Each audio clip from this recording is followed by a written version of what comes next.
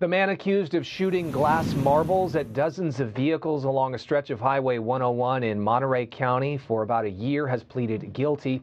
54-year-old Charles Lafferty struck a deal with prosecutors and pleaded guilty to multiple charges of assault with a deadly weapon. Investigators found he damaged vehicles and even injured drivers inside those cars driving along Highway 101 and 156. The DA said Lafferty shot marbles at drivers using a slingshot. He was arrested in San Luis Obispo County in January of last year. Lafferty's sentencing is set for June 29th.